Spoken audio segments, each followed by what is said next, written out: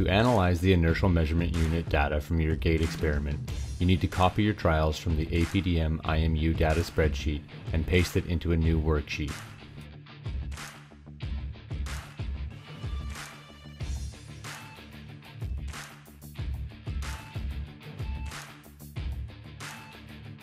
You then need to calculate the average and standard deviation for the termination of forward swing and the heel strike data so that it can be added to the full class data spreadsheet.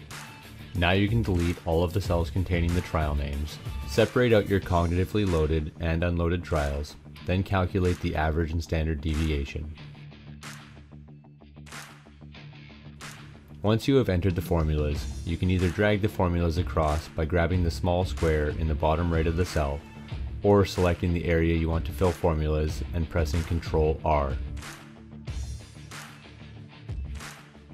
Once you have all the values calculated, interleave the standard deviation with the averages.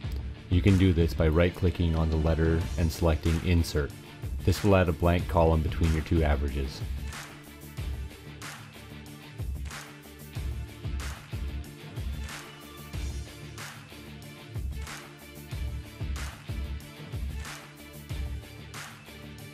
Now, copy your data, open the full class data spreadsheet, and paste your data into the class spreadsheet.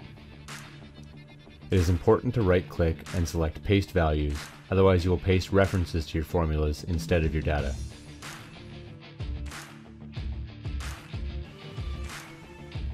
You can now add your initials and add the cognitive condition, which will be either loaded or unloaded. Then save and close the class data spreadsheet.